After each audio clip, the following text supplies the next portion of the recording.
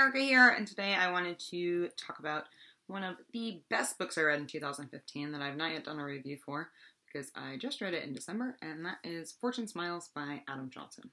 This is a short story collection that was published in 2015. Adam Johnson is also the author of The Orphan Master's Son, which won the Pulitzer a couple of years ago, as well as, I believe, another short story collection and one other novel, which I have not read. So this book just came out in 2015. This just won the National Book Award for Fiction, and it is a short story collection. There are only 6 short stories in this collection, but it is about 300 pages long.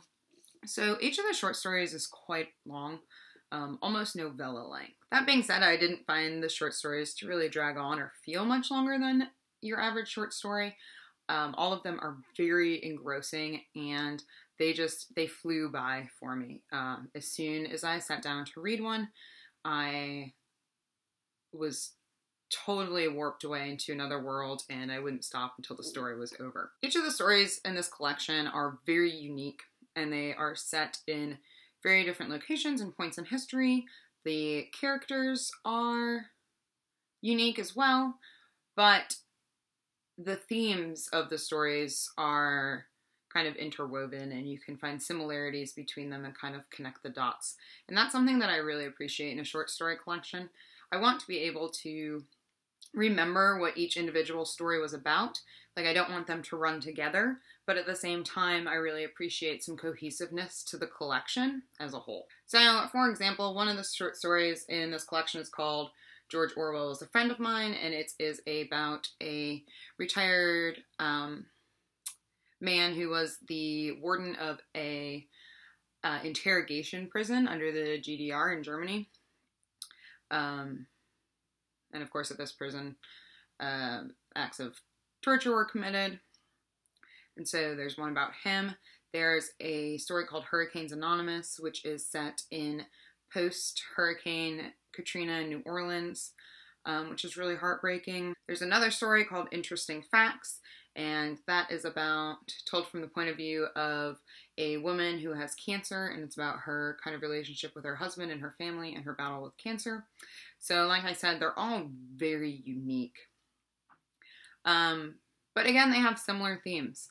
There are definitely themes of grief and loss, and what we do with our grief and loss and how it manifests differently in different people. There's a lot of illness that runs through the collection, both mental and physical illness.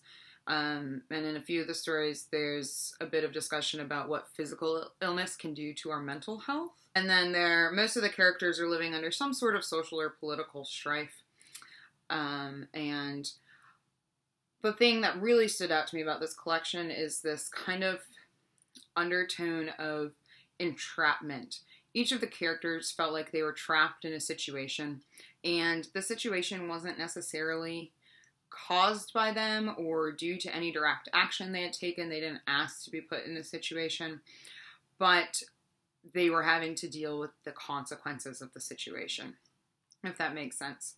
So they're all kind of trapped in a position in life that they don't want to be in, and nobody would want to be in. They're not favorable, circumstances, but there's not much they can do to get out. There's almost like this feeling of suffocation among the characters in all of these stories. I really enjoyed that aspect of the book. It was tough to read because the themes of this book are so dark. I don't recommend trying to sit down and read a bunch of these stories back to back. I really recommend that you read one at a time, maybe one a day. That's how I read the collection. I don't think there was a day where I read more than one story in this book, and I spread it out quite a bit. I didn't even read it 6 days in a row or whatever. And I feel like I got so much more out of it because of that.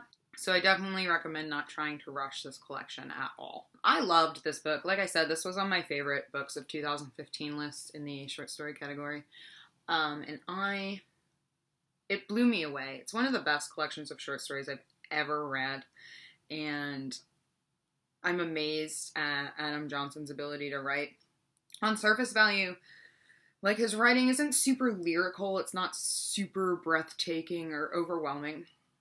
But the scenes that he writes and the way that his characters develop, it's so powerful, and there are moments that are so impactful that it really just, it blew me away, that he was able to write so many. I mean, it's only 6 stories, but every single one of them is absolutely mind-blowing. There's not a story in this collection that I didn't give 5 stars.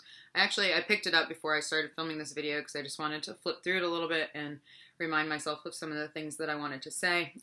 And I took like 45 minutes doing this because I started rereading parts of stories, and I got really engrossed again, and I really wanted to just pick up the collection and dive right back into it. It's that good. So I definitely recommend this.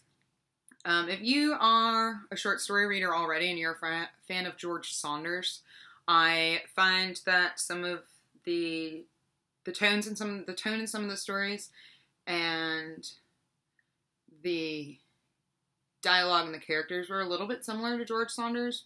Very reminiscent of him for me.